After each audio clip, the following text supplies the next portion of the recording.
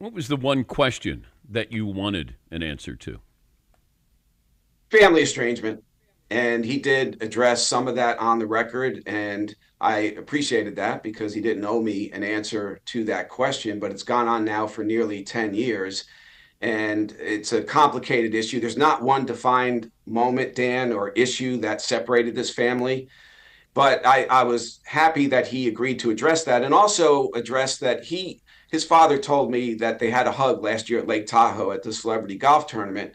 And Aaron came over in the middle of his Saturday round, saw his father in the crowd, and gave him a hug and said, "I love you." And Ed Rodgers was crying. And it was an emotional moment. It only lasted about 30 seconds, but it meant something to both men. Aaron wanted to be his father. His father was his idol when he was growing up.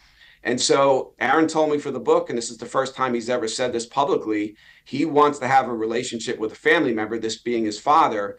And so hopefully that happens. And I think the road to family reconciliation will run through Ed Rodgers. And let's hope it happens sooner rather than later.